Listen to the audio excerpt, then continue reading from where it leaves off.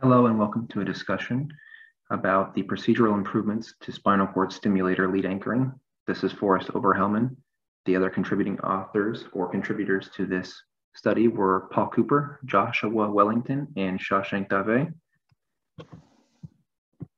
We'll begin with a brief overview, the background, discussing what is a spinal cord stimulator and how does it work, the objective, the significance of the study, the method or the video demonstration, and the contribution to the field. What is a spinal cord stimulator? A spinal cord stimulator is a permanent implantable device that usually goes into the lower back on either side, often called the flank region.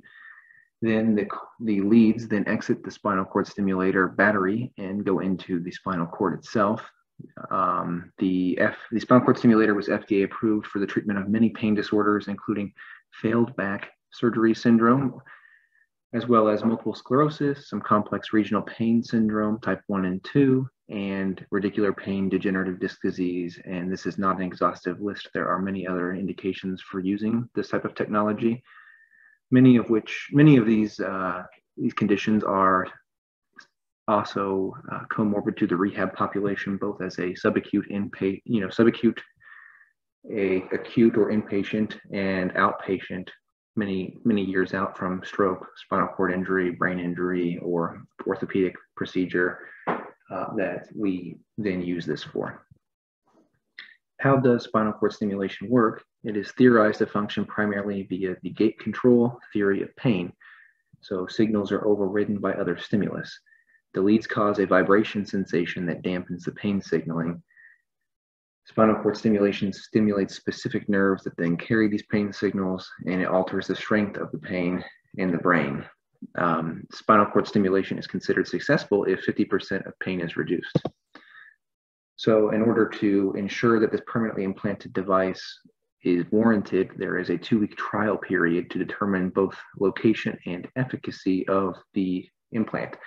And so on the right, you can see that the X-ray guidance is used in order to make sure that we are at the appropriate level and to know what level that the leads are anchored at. So positioning is very important, and a large reason that the anchoring is done is to prevent migration or movement of the leads after they're placed.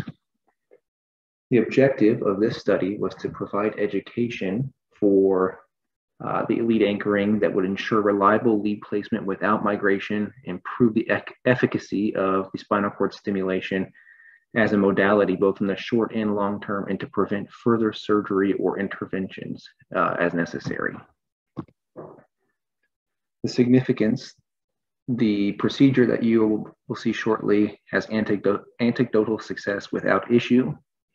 In a systematic review, SCS lead migration and fracture rates were 13.2 and 9.1% respectively. There is no standardized or generalized practice for lead anchoring. Some of the companies the medical technology or medical device companies have created anchoring devices that have inconsistent results. And these anchors devices can be associated with lead breakage given the material usage. So here is the brief video. It's pretty short, it's like 1.5 minutes. Thank you for your attention. Okay, so I've tied the suture to the skin, and then once there's a knot on top of the skin, I do a double overhand knot on the top of the leads. Then I just take the suture underneath in a figure of 8, and then on top, and I do another double overhand right down on the leads, and then I come underneath the leads again, crossing both sutures underneath, coming over the top to do another double overhand and pull that down. And I'm going to do this about 4 times. So I'm coming underneath again, over the top, double overhand, tighten down, underneath with both sutures, over to the top, double overhand, down. You can see I've got 4 areas of secure tightening down, the figure of 8, doing another double overhand here, and making my knot. This is a very secure way to get the lead suture down for a trial. I've never had him move with this technique. And then we're just gonna cut that off. I'm gonna put a little derma bond right here at the entry, but you can see if I tug on these, they're not going anywhere, okay? There you go. So that was Dr. Joshua Wellington discussing the surgical procedure to anchor these leads.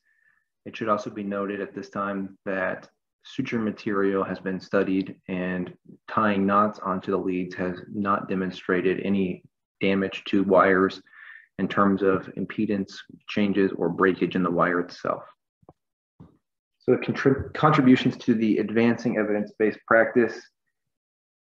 So after Care Week, this demonstration video will be uploaded to YouTube in the hopes that this project will directly contribute to education and improvement of clinical care with respect to efficacy, accuracy, and the safety of spinal cord stimulator lead placement due to the better anchoring.